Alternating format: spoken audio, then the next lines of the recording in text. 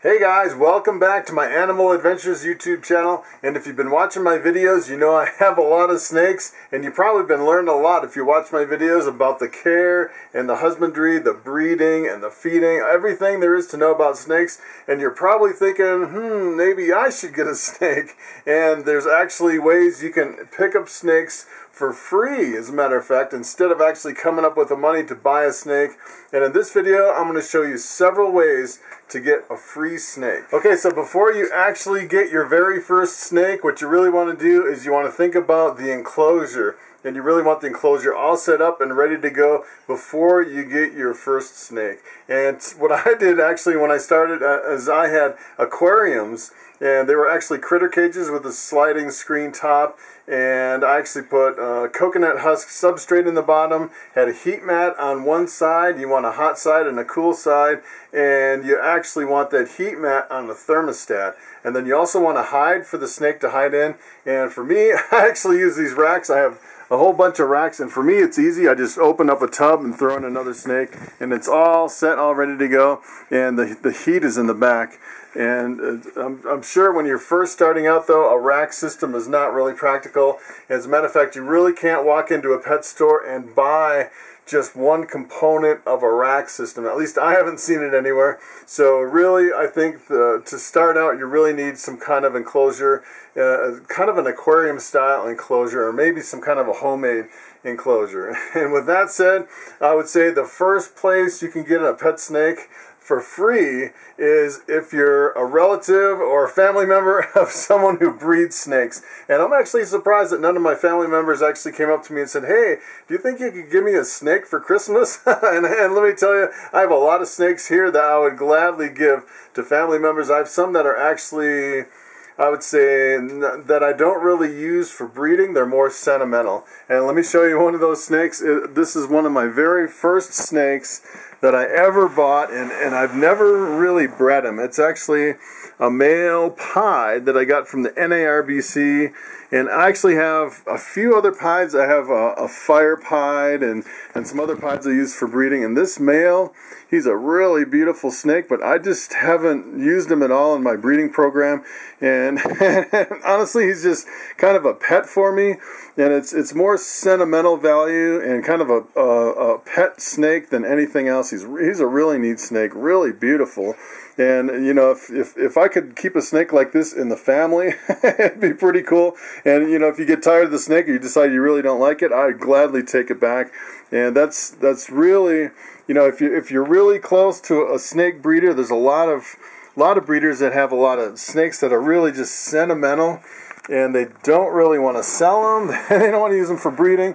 It's just kind of a snake that's kind of hanging around the shops. I know some big breeders actually had like the very first, you know, pastels that came on the scene, and they used to sell for a lot of money, and now the prices are driven way down, and they just keep these snakes just for sentimental value instead of really using them as breeders. So if you actually ask me for a snake for Christmas, there are actually quite a few hatchlings that I have in my rack, and keep in mind that the hatchlings always change through the season. You know, I got a show coming up in about 3 weeks. That's the Reptilian Nation, February 23rd and 24th.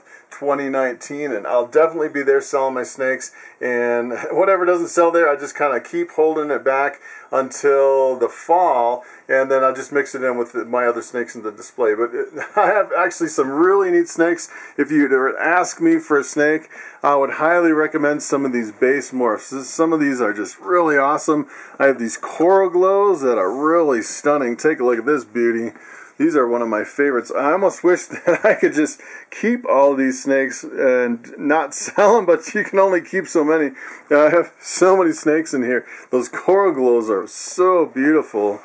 And let's see what else I have. Would make a good Christmas present. I have this pastel bamboo. These bamboos are awesome, especially when you mix in the pastel. And this would be actually a really powerful breeder. This is a male. And if you mix a male with a normal, 50% of the babies would come out bamboo. So, you know, if someone's wanting a snake for Christmas and they're thinking of actually using that as a future breeder, something like the pastel bamboo would be awesome. And then I have some other genes like this lesser. This lesser's These lessers are beautiful. Make a perfect Christmas gift. And they're not really expensive either. I would say the lessers are probably, less than $100. Here's a Lemon Blast. It actually has two jeans, the pinstripe and the pastel. I actually have some pastels on top that are really awesome. These will definitely all be at the shows unless a family member actually asks me for one for Christmas. But take a look at this pastel. This one is beautiful. I was almost tempted to hold this one back just because it's really a bright and unusual pastel. Just the lines down the sides. And it's doing really well. This is actually a female pastel, 50% het pied. And let's see what else I have, which would make a really good pet. I had a pinstripe in here somewhere. I really love the pinstripes. Let me see if I can find the pinstripe. There's the bamboo. Let's see. I lost my pinstripe. Oh, here it is. Here's the male pinstripe. Look at how beautiful these pinstripes are.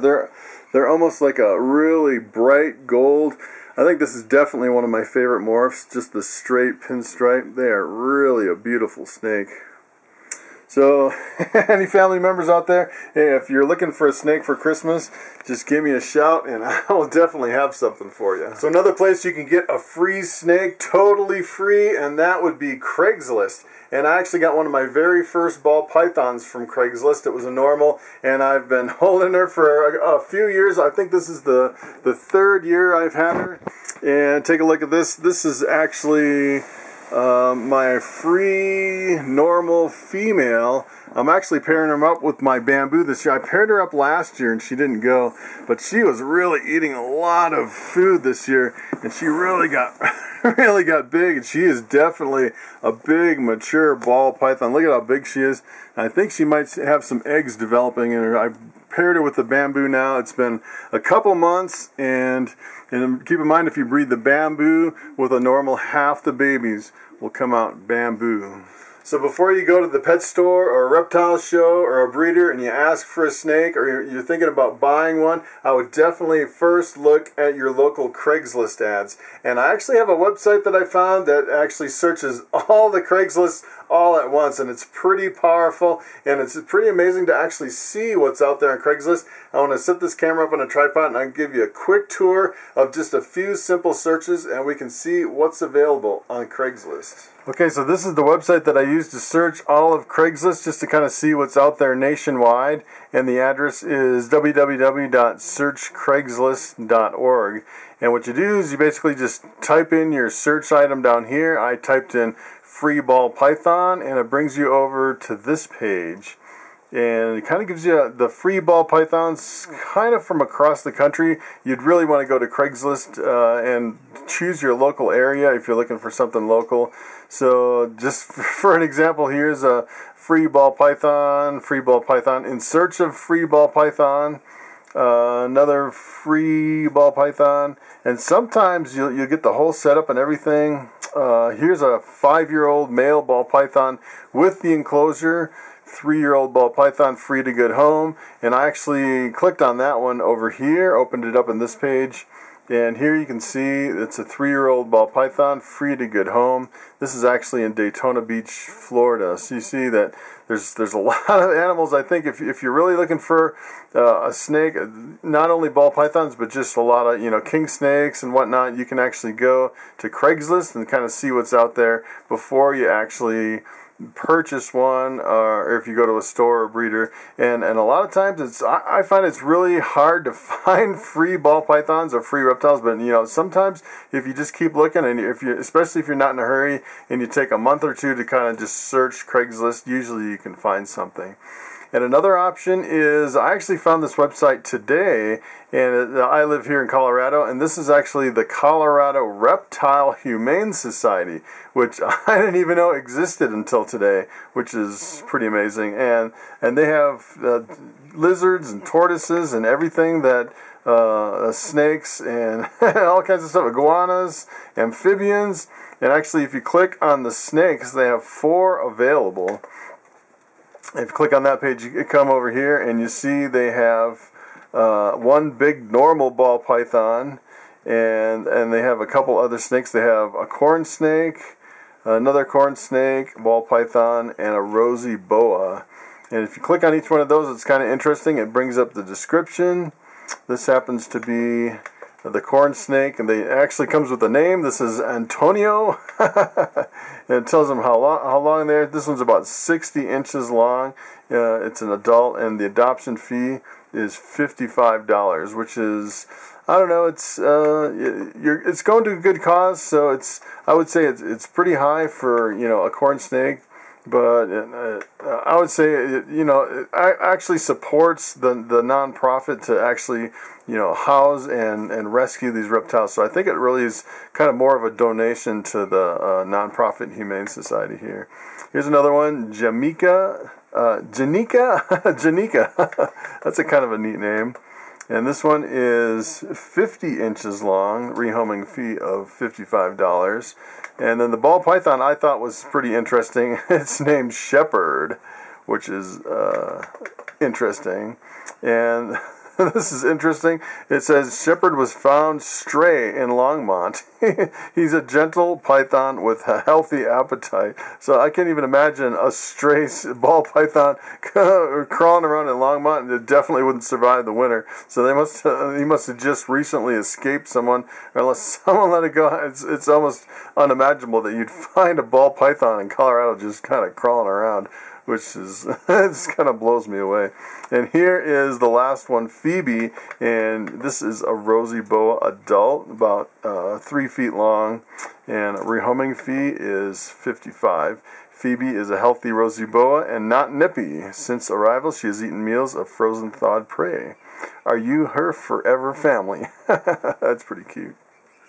Okay, so that wraps up my discussion of where you can get a snake for free. Hopefully this gave you some ideas of where you can go and ask around and look for people who want to rehome their animals. So thanks for watching, and I will see you next time.